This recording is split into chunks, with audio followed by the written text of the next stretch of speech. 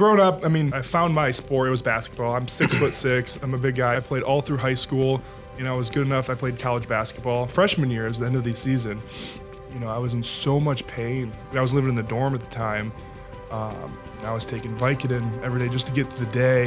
You know, I was drinking every single night. For those people that have the ability to do more, but they're just being lazy, they're so selfish for doing that. People like us who focus on ourselves, you know, we're made out to be the selfish people. And there's like a 3-4 year time span after college when I had no issues. I was fine. Just 2 years ago, I re-injured the same one. This is probably like the lowest point of my life when my daughter was born. So I was going through all this pain again, and then I found out we were expecting a daughter.